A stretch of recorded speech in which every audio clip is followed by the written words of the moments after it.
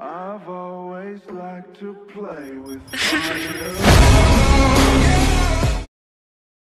Hey guys, welcome back to my channel and welcome back to another video of breeding and equestrian the game. So today we have 3 foals and I believe I kept 1 out of the 3 that we bred today. So here's foal number 1. So this one ended up being a light bay filly with brown eyes and is really adorable. So if you look closely after the foal appears, it usually does a little movement like a piaffe or a rear or something, and that actually can tell you what the horse will be like balance-wise. Just a cool fact that I thought I'd tell you guys, but this is the second foal. It is a filly and is a silver grullo. And last but not least, we have our third foal of the day. So it is another filly, which is actually kind of cool because I never really breed fillies, but this one is super cool, like pattern-wise.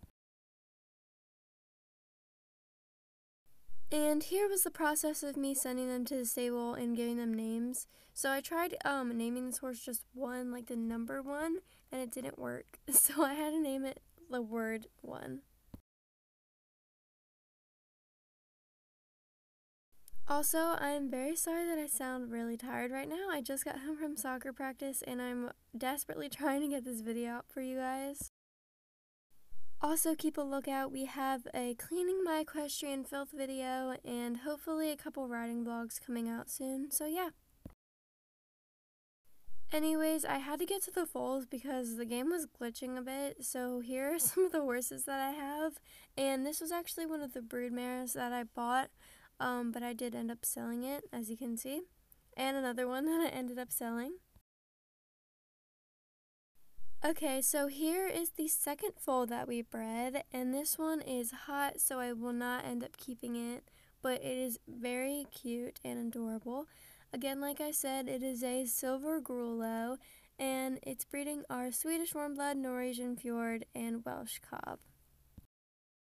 There I was kind of taking a look at her parents, and it's actually one of my horses and then a market mare.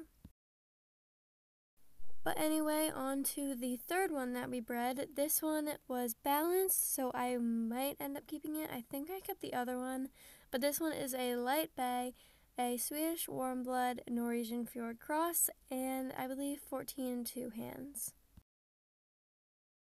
And finally, the first foal that we bred was a balanced yellowish dunskin, and I believe was a bunch of different breeds. I can't remember which ones, but it ended up being 15 3 hands. This was the one I ended up keeping, by the way, for those who were wondering. Anyways, I hope you guys enjoyed this video, and I'll see y'all next time. Bye!